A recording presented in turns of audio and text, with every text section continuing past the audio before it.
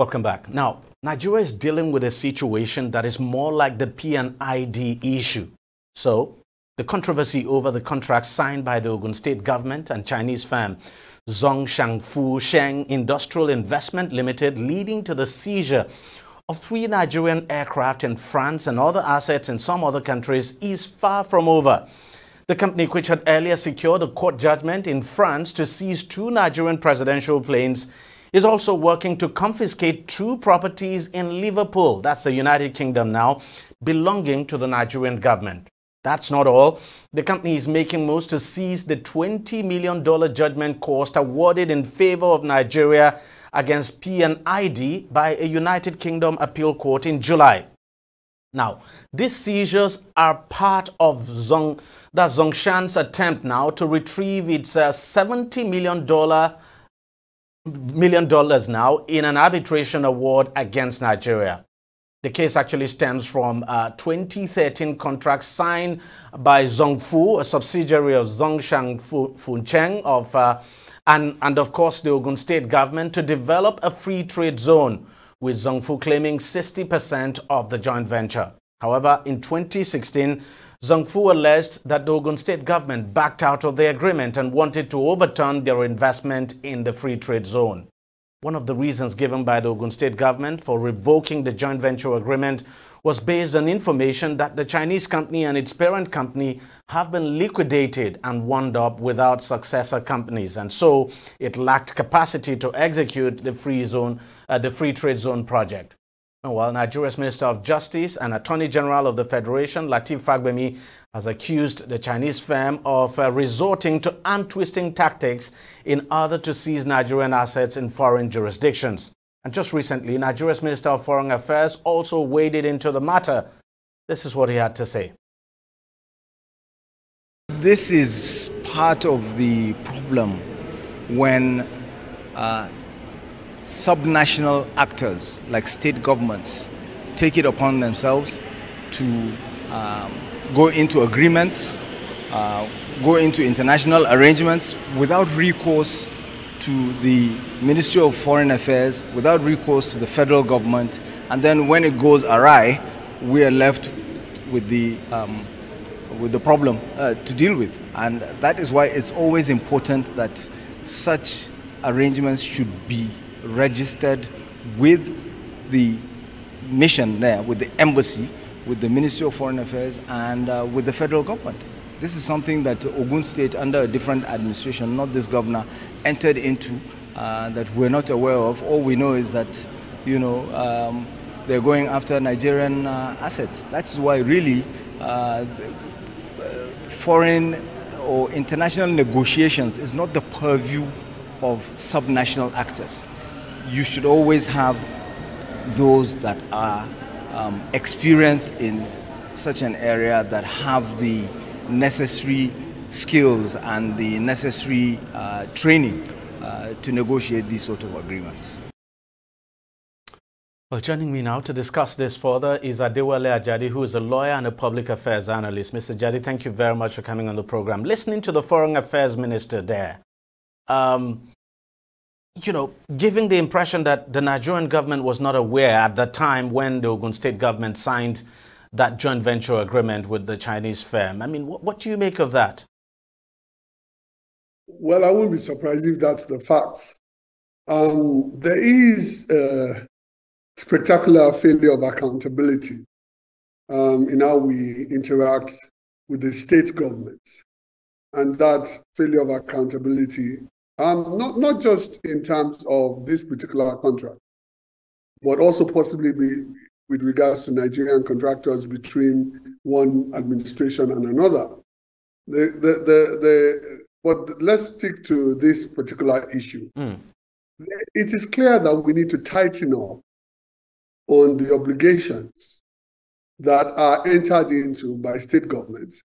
It is very clear that we have to make sure that there's greater transparency about all of these things because of the consequences of the different arbitration. And I wonder why the choice of arbitration is so writ large in our contract. And we put ourselves in a very vulnerable position. And let me skip all of these things to say directly that I think the most important thing is to have an office of risk management, a federal office of risk management that has copies of all of these things. So everything that puts states and puts the federal government in commitment internationally are copied into this risk office, and this risk office keeps checks and balances in place and possibly makes provisions for these situations that would happen inevitably. They would happen. And then we also need to know all our assets internationally, because if these people are going to put us at very vulnerable positions, we have to manage our risks effectively. And but then it's quite shocking that, you know,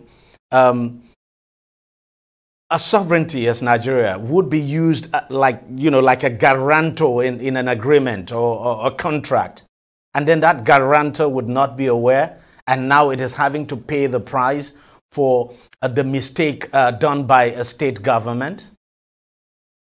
I'm not sure that's entirely the fact. I'm fairly sure there are parts of the federal government that's aware of it. But you know how this thing works. Some official would approve this thing, or maybe it even goes to the federal House of Assembly that might have a record of all these kinds of commitment. We're not very detail conscious about these things. And we don't, between governments, when one government moves to another, the records are not kept. You know, if the records are kept, they are kept in paper forms, or the files are not maintained. There's so many things about our data management, about our risk awareness, about our risk management that are critical. And we're not doing the best that we can do in these circumstances. Yet we are making not just the government vulnerable, but they are making assets of the people of Nigeria vulnerable as a result of not being at our best in managing this thing. You have heard me say it many times. The state governments are completely out of control in general. And when one government, one state administration moves to another, it is all bets are off. So, you know, these are not things that we should be alarmed by, because this is what we do. And then isn't this also a clear, just as you have pointed out, that a clear demonstration of the bad blood that often exists now, you know, between administrations? Say one administration, for instance, you look at this contract in question, was actually executed, as we understand, by a particular government. I mean, this was, we understand, was executed under the government of Gbenga Daniel. And when he left office, the man who took over from him, Ibikunle Amosun, of course, no love lost between both men. You know that for sure. And then he came and basically cancels this contract and canceled a lot. I mean, listening to even Professor Patu Tommy, where he shared his experience as well, he also suffered a similar fate. But, you know, you look at this. The question you ask is, can there be a law, for instance, that ties the actions of, you know, one government and binds it to the action of the government that takes over from it, so that that government that takes over from it does not just come in and start, you know, revoking contracts and commitments that have been made by the previous government? All of these things are in place, but does it matter? The real politics of it, I'm saying, as someone has experienced, that has experienced this as a contractor too in the past, the reality is, the real politics of it is that nobody cared.